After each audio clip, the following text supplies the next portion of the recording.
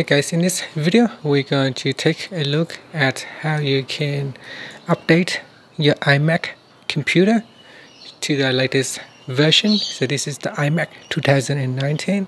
So on your desktop right here, what you want to do is click on the Apple icon and then click on About this Mac